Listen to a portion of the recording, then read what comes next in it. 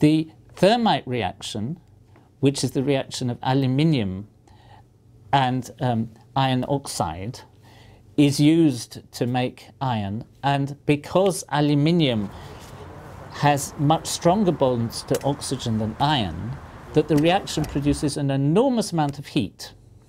And you can use this for welding pieces of metals together. So this is a thermite mixture. It's a mixture of iron oxides and aluminium powder.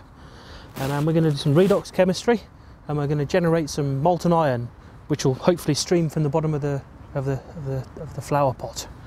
So here you can see the black particles of the iron oxide and the silver particles of the aluminium powder. So we get some heat on this, we start an instantaneous redox reaction. So the aluminium and the iron oxide swap oxygens, so the aluminium will become oxidized, the iron will become reduced. Hopefully we'll generate a lot of molten iron, which should come from the bottom of the test tube of the flower pot. All right. Right. Now there's a story about students in Berkeley that some students decided, or a group of students decided to do a practical joke on a tram, which of the sort that has one door when you go in and another one where you go out. So a big group of students queued onto the tram and got into the front, and there were enough of them so that they could actually come out at the end, at the other door, and form a loop. So they were just going round and round and round. So the tram couldn't leave because there were just more and more people getting on. Could have ran out of tape.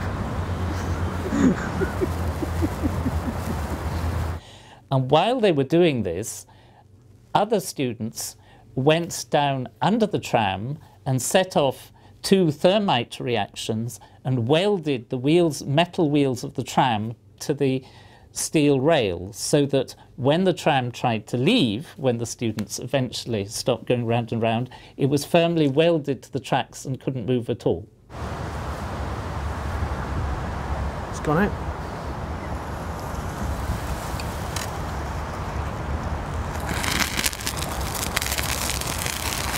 Talk me through what's going on, mate. So instantly the thermite reaction starts, and you can see that it's so hot it's burnt a hole through the bottom of that terracotta flower pot. But if we go in close now, Brady, you can see all that really quite nice molten iron.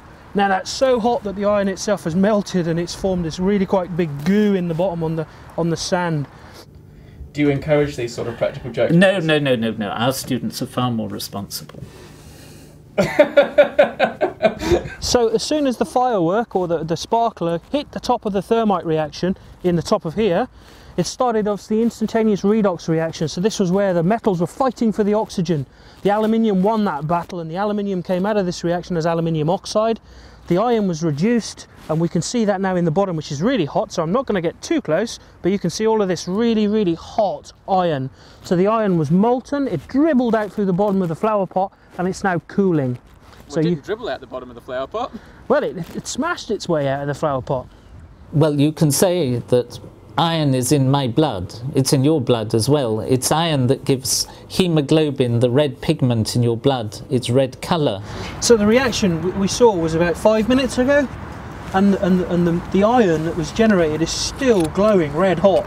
And you can see it's fused itself to the bottom half of the flower pot, which it broke in its tumultuous step forward. It is an absolutely central molecule to element to life, except for crabs, which use copper, but you'll have to hear about that later. So iron's a really, really abundant metal, which is used as lots and lots of structural materials. So you can see lots of pieces of iron around some of the racking, and even in fact some of these pieces of equipment have got high iron contents. They've got other elements mixed with them to form alloys like stainless steel. I have an extremely long-standing interest in its chemistry, and in particular I made one compound of iron, so-called iron tetracarbonyl, which had 4 groups round it, and everybody had expected that it would have a shape like one of these, shaped with tetrahedron like that, whereas in fact it turned out that it had a much more irregular shape. The 4 groups were arranged like this. And so ever since this, every time I hear the word iron, I get quite excited. So this is iron wire, Okay, and you can see this is a very small wire. It's 0.2 of a millimetre in diameter, and you can see that the shiny material underneath is iron that hasn't undergone oxidation. So this is where it's been protected from the oxygen in the air. Now if we look at the iron at the top, we can see this looks really familiar, especially because it looks like the rust that we might find on the bottom side of some of our cars. So here's some iron oxide on top of the iron. The very first chemical experiment I did was, chemical reaction was with iron. And I think the same is true for many generations of school children.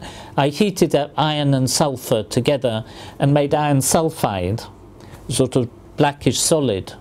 But then we put acid on it and got a terrible smell of bad eggs. And this was my introduction to chemistry. And I really loved it.